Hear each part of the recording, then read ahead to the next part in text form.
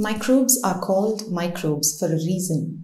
They are microorganisms that cause disease or break down larger substances, and the name microorganisms denotes that these creatures are microscopic. They can only be seen under the microscope and not with the naked eye. But what happens when we do discover a microbe that can be seen with the naked eye and very easily? Not a colony of microbes, but a single cell. This is where scientists are today, having discovered the largest bacterium ever observed.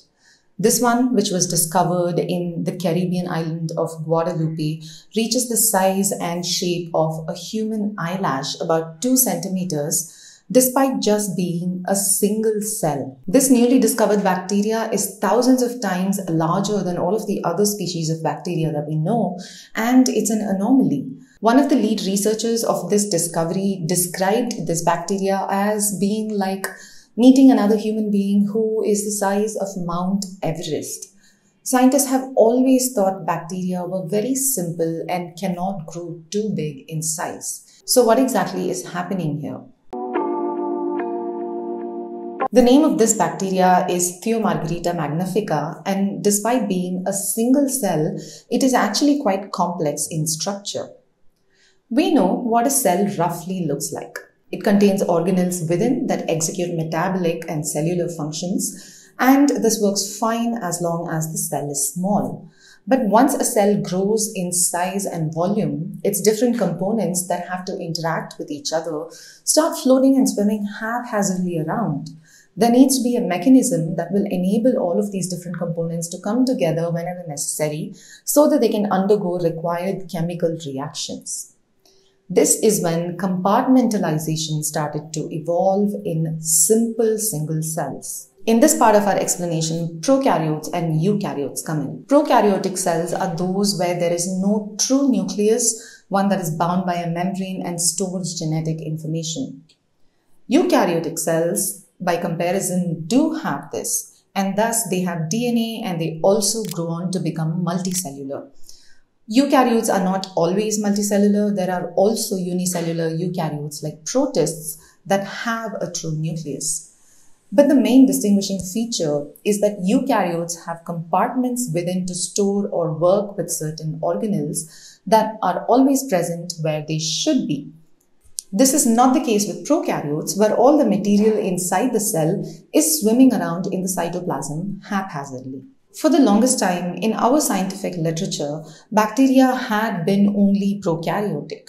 They were just single cells, not complex enough to be anything more than that. But starting from the 90s, we started to notice anomalies. Scientists were starting to discover larger and larger bacteria that was different from the norm. And these were still unicellular. Bacteria typically lives in colonies. Each cell is an individual bacteria, but they live together and form filaments. So a few years ago, when scientists in the Guadalupe Islands in the Caribbean discovered these thin white filaments on top of dead leaves, they thought they were looking at fungi or some other eukaryotic life.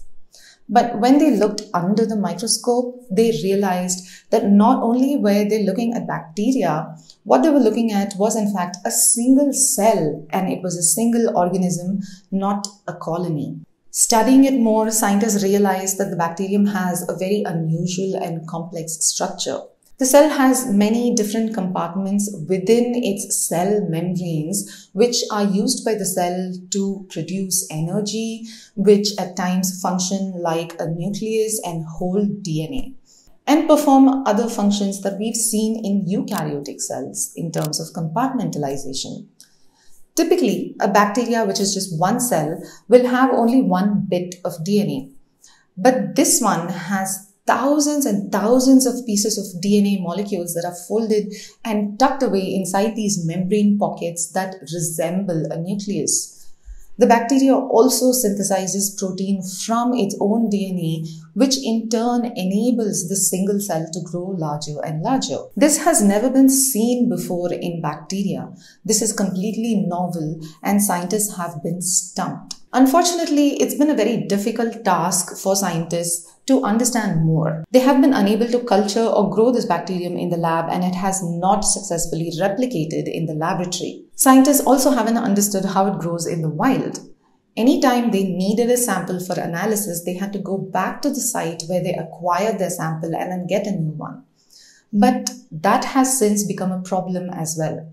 The bacteria seems to have completely disappeared from the site where they were first sampled, and scientists have no clue where they went or when they'll be back or where else they might be found.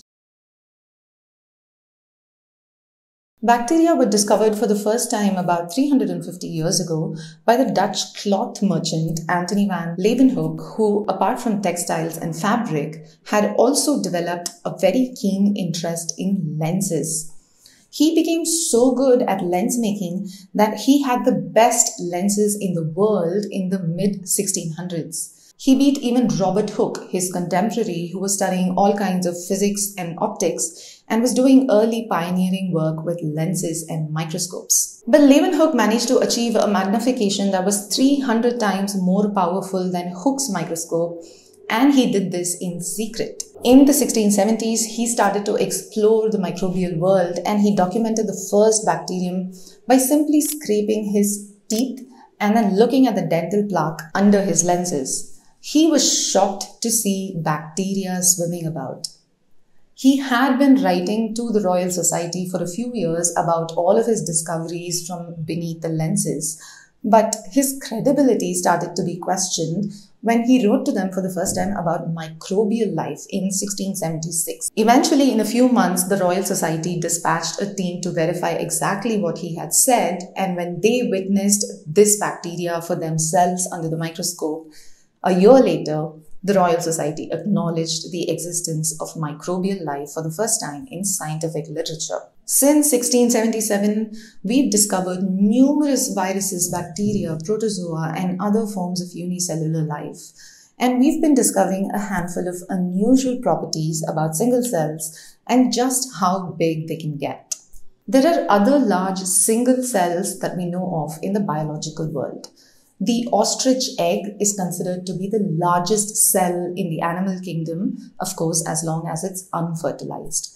It is about 150 millimeters wide, and its volume is equal to about the volume of 25 hen eggs. Ostrich eggs are the largest eggs found in the world today by absolute size. But compared to the proportion of the bird that lays them, they are in fact the smallest relative to the size of the bird. But the ostrich egg is just a simple cell, it's not an organism. The largest single-celled organism is an algae called Caulerpa taxifolia.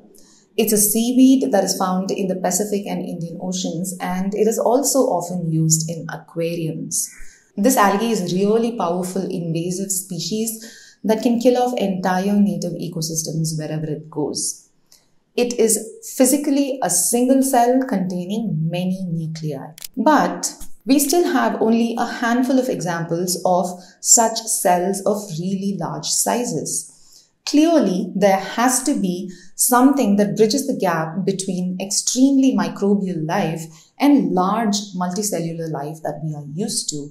And it seems we are just upon the cusp of this discovery. What's very interesting about this bacterial finding is that maybe we are indeed going to stumble across dozens of unicellular bacteria that are easily visible to the naked eye and grow to more complex forms.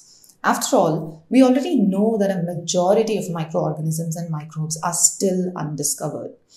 And even these large single cells we know are considered to be anomalies, as is this particular large bacterium. But maybe they're not so uncommon. We just really haven't looked and found them. They might continue to be called micro this and micro that, but they might not necessarily remain so. Who knows? Probably in the future, biologists are going to be documenting large microorganisms that have never been seen before and which require us to fundamentally alter what we understand about the limits of microscopic life.